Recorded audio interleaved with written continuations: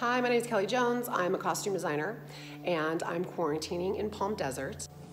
Hi, this is Denise Wingate, costume designer, saying hello to you from my home in Los Feliz, California, where I've been sequestered now for, I guess, 2.5 weeks.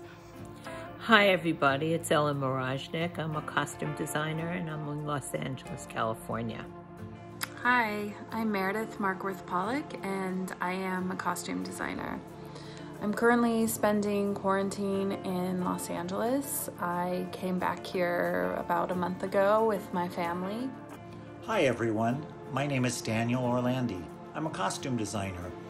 I live in Los Angeles and work wherever the work takes me, but right now we're all hunkered down and I am at home.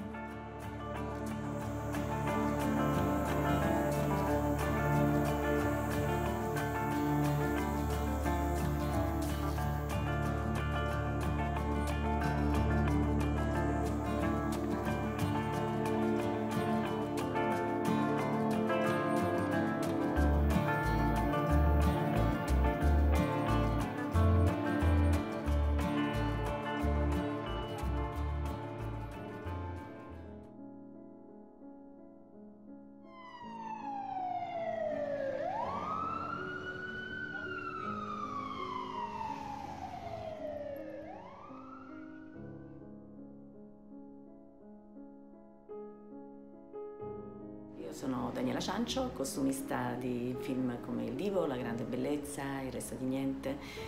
E eccomi qua, anche io chiusa dentro come tutti noi, ormai da 4 settimane e mezzo. Stavo lavorando a una serie televisiva chiamata Il Re per Wildside Sky Italia. Ed è un bellissimo progetto che seguivo già da un po'.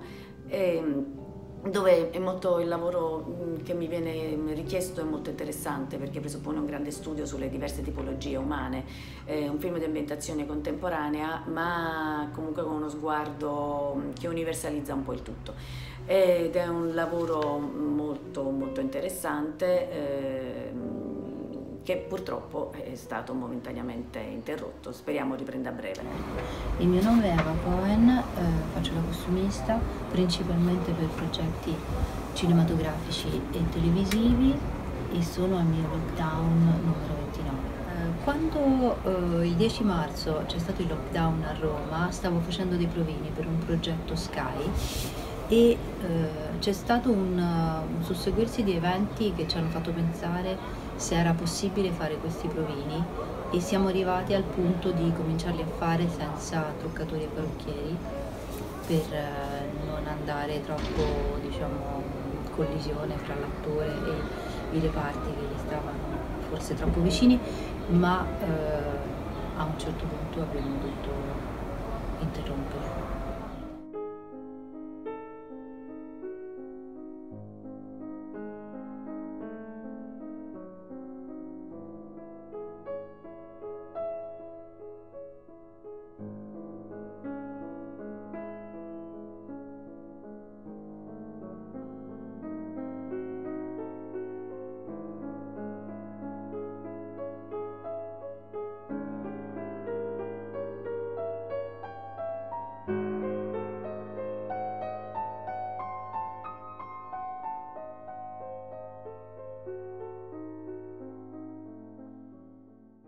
This is what I look at every day, which is nice because the news is so absolutely terrible. We live in LA, but we got this place a couple years ago just to have somewhere to get out of LA when we just kind of want to escape. And so that's been great, and we're very grateful to have this. So when this happened, when the coronavirus shut everything down, I was doing a movie called Samaritan, which is a Sylvester Stallone superhero movie. And I designed the costumes, and they're getting built at Weta, which is down in New Zealand. And we'd done one fitting. They came up to Atlanta, and we did one fitting, and it was great. The costumes are gonna be sick. But then we shut down. And so we were halfway done with shooting. We were 6 weeks in, we had 6 weeks to go. So the plan is, the first thing I'll be doing when the lockdown lifts, hopefully, is getting on a plane and going back to Atlanta. I was in the middle of prepping a series for Amazon, a wonderful series based on a book called Daisy Jones and the Six, which is a story that takes place in 1970s Hollywood music scene and is basically the accounting of the rise of and fall of a rock band. And we were really getting into our groove. We were about 4 weeks out from shooting, and we abruptly got shut down because of this horrible, horrible pandemic. Before we went into quarantine, I was in Atlanta, Georgia, and we were shooting season 3 of Dynasty. We were just about to embark on the last 2 episodes of the season, which were huge. So we had put in a lot of prep right when we got word that we were going to be shut down for the season. So, you know, it was a little bittersweet for me, especially I had already made the decision that this was going to be my last season of Dynasty. So I kind of had to run out of there quickly without really getting some proper goodbyes. But, you know, we all had such a good run on that show. We've been together shooting there for 3 years. So I had a good time, and I feel like even though we were rushed out of there, the people who I really needed to let know how much I cared for them and what a good run we had on the show, I was able to reach out. I've been in isolation since March the 16th. I flew back from London on the 15th of March, where the show I was working on was shut down. I'm working on a film called Rebel Dreamer. It's a revisionist Cinderella tale, a fantasy musical starring Camila Cabello. We've completed half of the film. We still have the second half to still shoot, and I don't know what'll happen. I don't think anybody does. The crew was a UK-based crew. I was the only American. The actors are mostly British, but we also have Americans as well. So we're dealing with 2 borders and a disease that has paralyzed the world. I was working on a project here in town, and we shut down 3 weeks ago, and here I am in my office. I've been going through sketches, trying to make heads or tails of them, you know, trying to stay busy, positive, while we wait for an end to this very weird time. I spend most of my time here in my office. This is my bulletin board where I put things on that mean something to me or amuse me. It might be an old birth announcement from a dear friend, or a sketch of a dear friend, little pictures that make me happy, ticket stubs, and all of my different identifications for different projects that I've worked on.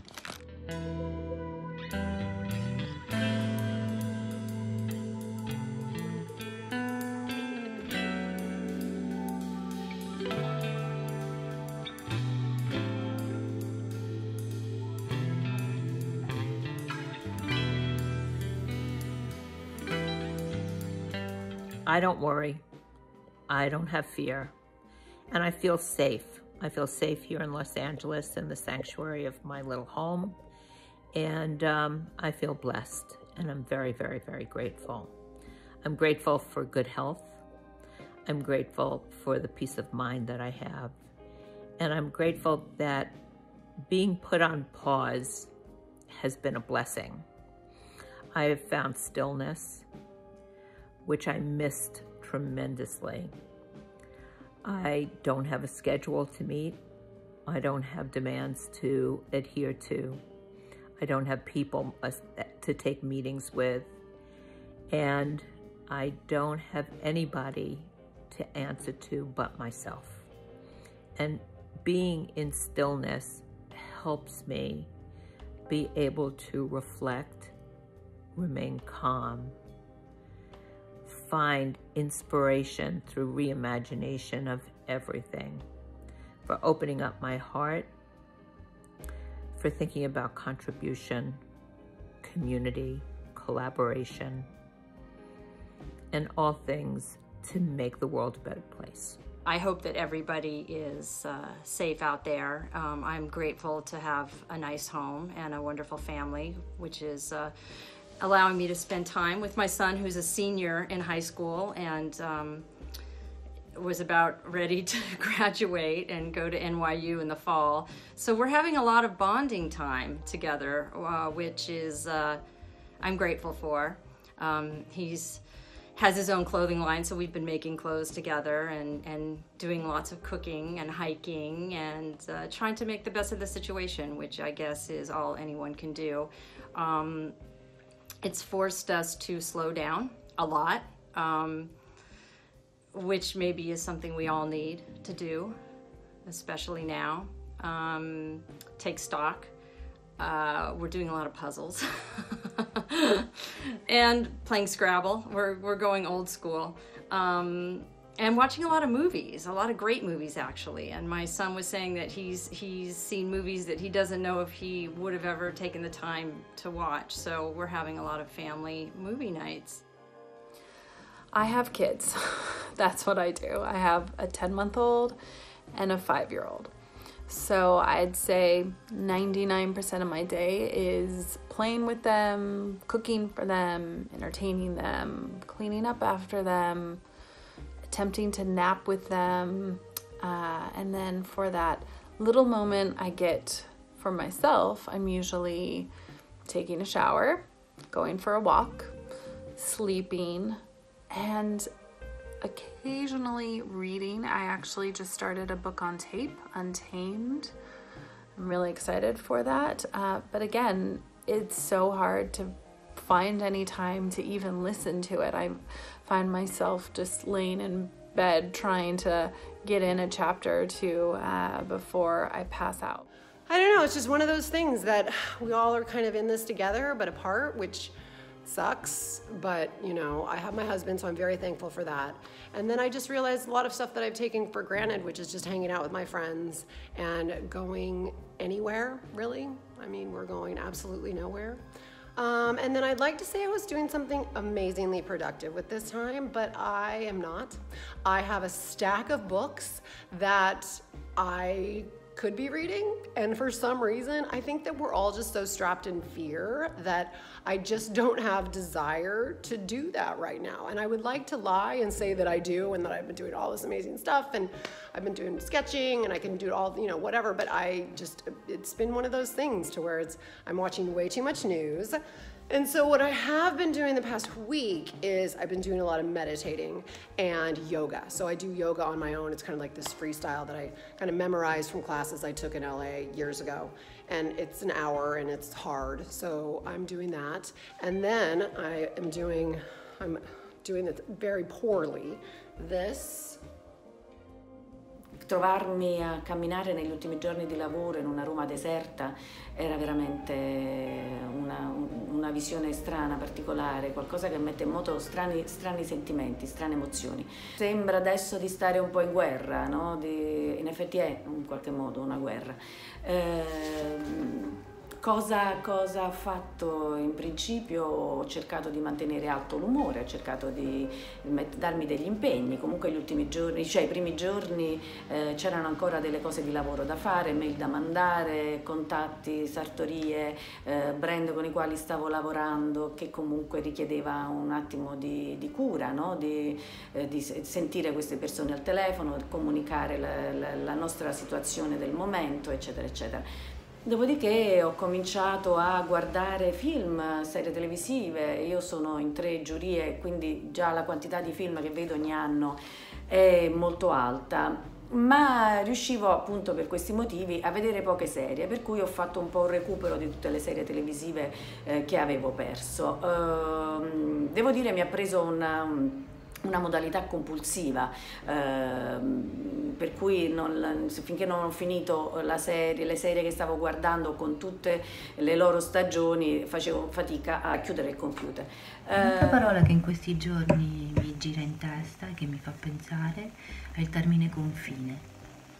Leila Menshai, che era la famosa vetrinista di Hermès, di Faubourg Saint-Honoré, che ci ha lasciato da poco, diceva che i confini erano le cicatrici delle guerre e in questo momento noi abbiamo dei confini che ci siamo costruiti, siamo autoconfinati, sono disegnati e impercettibili ma molto molto forti e anche questo è abbastanza inedito.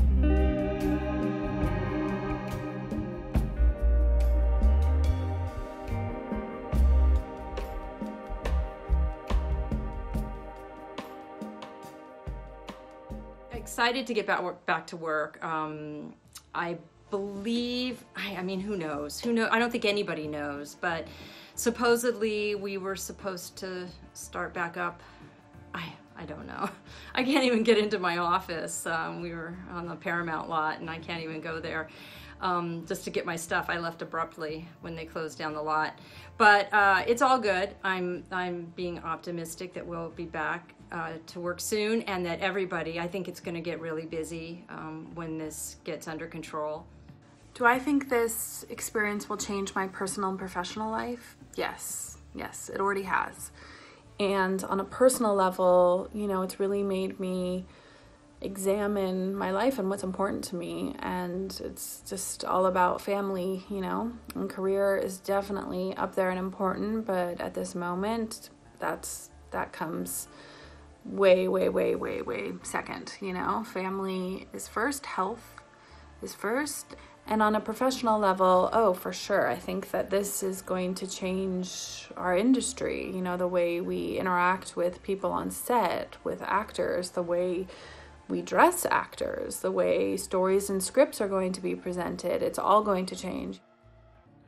There is something that I am somewhat obsessed with, and that is something that hasn't left my mind at all since this all began.